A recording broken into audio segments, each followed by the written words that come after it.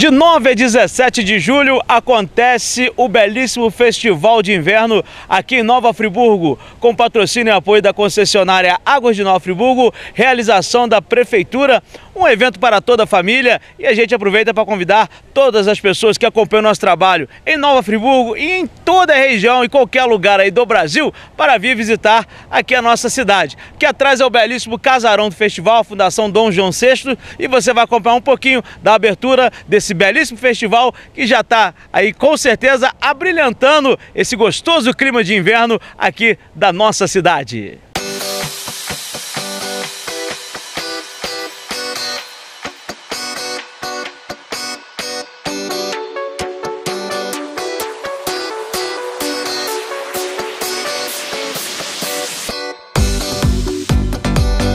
Mais uma vez, tradicional Festival de Inverno acontecendo em Nova Friburgo, agora em clima de 200 anos, prefeito Renato Bravo. Esse belíssimo festival, mais uma vez, abrilhantando a nossa cidade. Com certeza.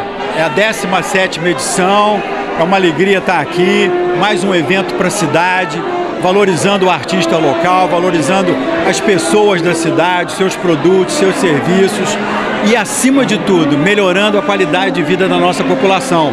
Na medida em que a gente possa, nesse mês de julho, respirar cultura, participar. Eu quero convidar todos vocês, não deixe de participar, vá, a entrada é franca e eu tenho certeza absoluta que vocês todos vão adorar a programação que foi feita com muito carinho. São diversas atrações que vão acontecer, shows de graça, né? Te aproveito para convidar os turistas, pessoas de outras cidades, outros estados onde chega aí o nosso trabalho também, para vir visitar, e também aqui o casarão do festival, que ficou muito bonito, né? Muito bom. Aqui no casarão, na Fundação Dom João VI, nós temos uma exposição belíssima que retrata bem a nossa querida Nova Friburgo. Com fotos de vários ângulos, de vários artistas, de artistas locais. Volto a insistir nisso. O festival esse ano é uma homenagem aos artistas friburguenses. Isso é muito importante, né, prefeito? Você valorizar a prata da casa. Muitas vezes as pessoas esquecem um pouquinho de valorizar a prata da casa, e esse ano vocês estão aí fazendo essa belíssima homenagem aos artistas daqui, né? É verdade, Maico. E além disso também, nós podemos fazer isso porque nós temos artistas de qualidade. Isso é que é o mais importante. Nenhuma cidade do estado do Rio de Janeiro tem tantos artistas de qualidade quanto Nova Friburgo. E nós queremos, com o passar do tempo, cada vez ampliar mais ainda essa parceria. Prefeito, obrigado por falar com a gente. Parabéns por esse belíssimo trabalho do Festival de Inverno. Aproveito e deixo uma mensagem para os nossos telespectadores. Eu queria agradecer a você, a toda a sua equipe, pela cobertura que vocês têm feito, valorizando Nova Friburgo. E quero mais uma vez reiterar a você, participe. Venha, curta o festival, porque o festival é seu, o festival é da população de Nova Friburgo.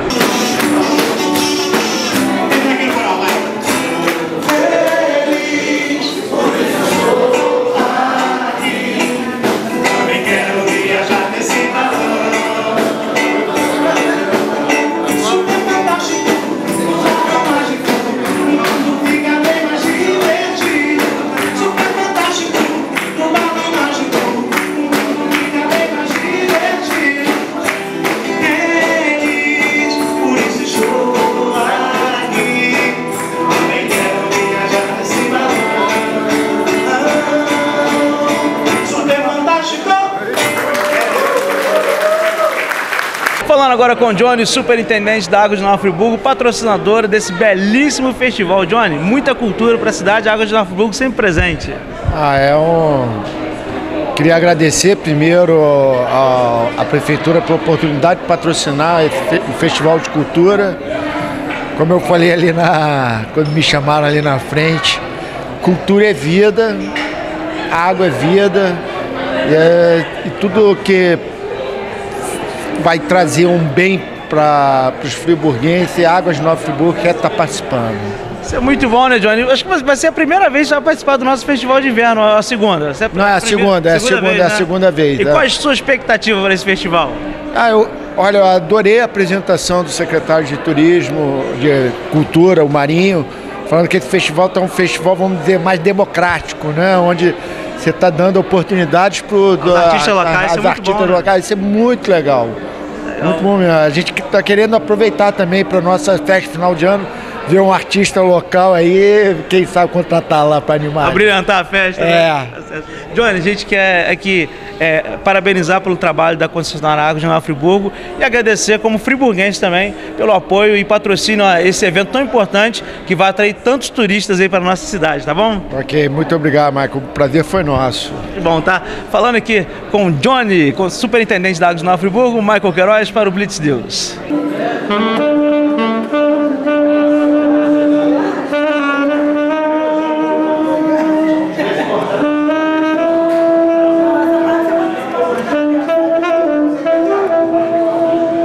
Presidente da Câmara de Nova Friburgo, Alexandre Cruz, Festival de Inverno mais um ano, hein, presidente? Olha, Michael, eu quero te parabenizar pelo trabalho primeiramente e dizer da alegria. Eu acho que o Festival de Inverno ele vai aqui fomentar a economia local, né? Não só nos hotéis, nos restaurantes, mas todos que conhecem bem Nova Friburgo, sabem do que a Serra pode oferecer, com certeza irão subir a Serra e desfrutar de todas essas maravilhas.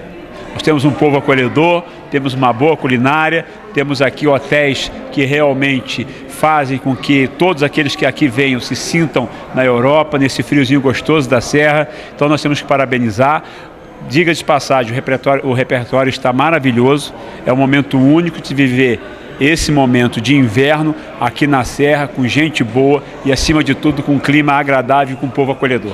E também vai valorizar também os artistas locais, né? Nós temos muitos artistas na nossa cidade, isso é muito importante para as pessoas conhecerem os nossos talentos, né, presidente? Eu acho que essa agenda cultural, quando ela passa a valorizar a prata, né, da casa, né, isso para nós é de fundamental importância, porque nós sabemos como é difícil um artista se manter, né, o artista local, aquele que é da casa. Então, quando se dá a oportunidade de fazer com que essas pessoas possam mostrar o seu trabalho, e mostrar o seu trabalho não só para nós friburguenses, mas para todos aqueles que estarão vindo aqui em Nova Friburgo, né, para participar do festival, isso para nós é tudo de bom. Então, eu acredito que será um grande evento, será um excelente festival de inverno, e eu desejo a todos que venham aqui que sejam muito bem recebidos, mas que, acima de tudo, que possam levar no seu coração uma lembrança de uma cidade que realmente é uma cidade diferente. Nova Friburgo é uma cidade especial, por isso que nós a amamos, e eu tenho certeza que aqueles que aqui virão também irão se apaixonar pela primeira vez, aqueles que virão pela primeira vez irão se apaixonar por essa bela cidade. Obrigado, presidente, por falar com a gente. Eu tenho certeza que quem vem a Nova Friburgo não vai querer mais ir embora, né? Não tenho dúvida disso. Então, a todos aí, todos os seus telespectadores, Maicon, nosso abraço. Né? E, acima de tudo, vamos divulgar, vamos propagar Nova Friburgo, que Nova Friburgo com certeza é tudo de bom. Obrigado, direto de Nova Friburgo, Michael Queiroz para o Blitz News. Aqui no casarão do festival você encontra uma belíssima exposição de fotos diversas de Nova Friburgo. Olha só a coisa mais linda, onde você pode aproveitar, curtir, tirar fotos também, é claro, com a sua família e aproveitar esse bonito espaço.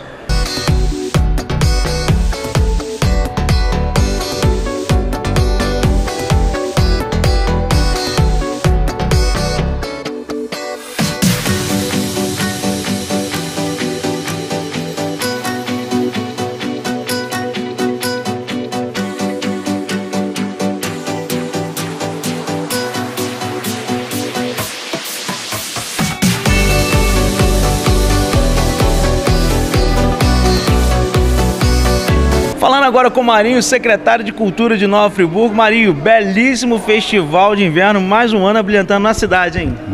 17ª edição do Festival de Inverno de Nova Friburgo. É um orgulho muito grande estar à frente da secretaria e poder organizar e participar de um momento como esse.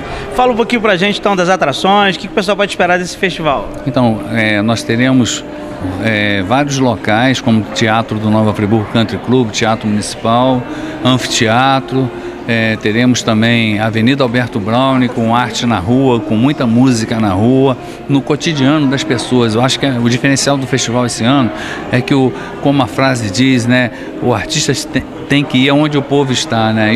E o festival está fazendo isso. O festival vai estar nas ruas, nas praças, nas salas de concertos, nos palcos, enfim, todos vão ter oportunidade, de um modo ou de outro, de participar do Festival de Inverno desse ano.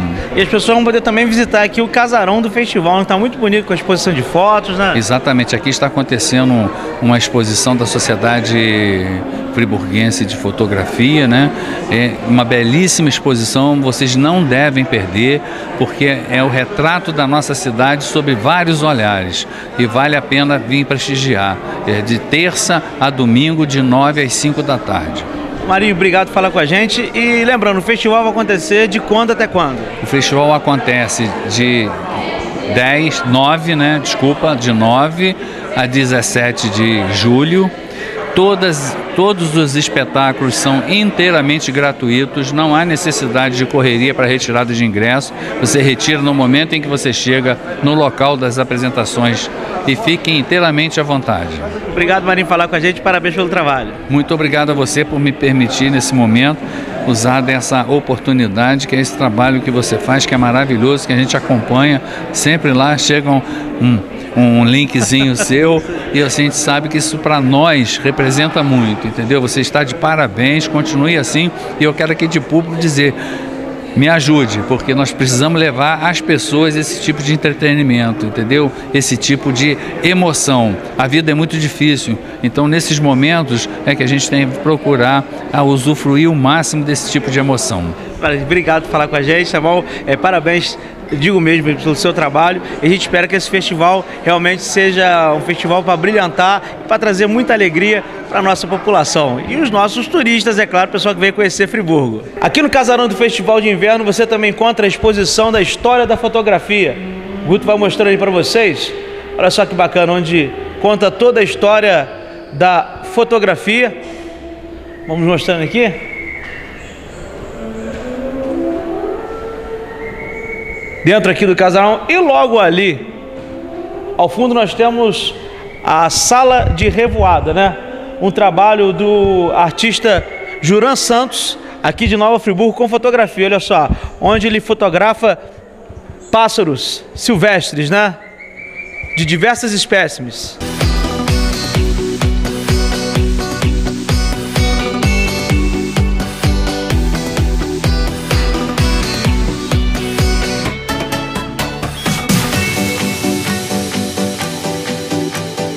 Um ambiente muito gostoso e agradável, onde você se sente realmente no meio da selva. Muito bacana esse trabalho e parabéns ao nosso amigo Juran Santos.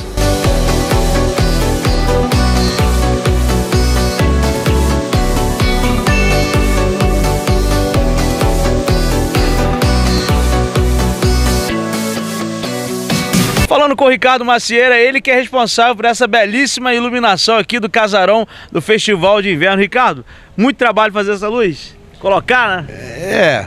Com certeza não é uma coisa que você faz em pouco tempo, leva algumas horas, porque é um equipamento que você despende de um consumo de energia e você trabalha na rua também, na calçada, passeio público. Tem que ter um certo cuidado, é criança, é idoso, né? São cadeirantes, então você tem que fazer um trabalho com muita cautela, mas no final você vê o resultado é esse aí.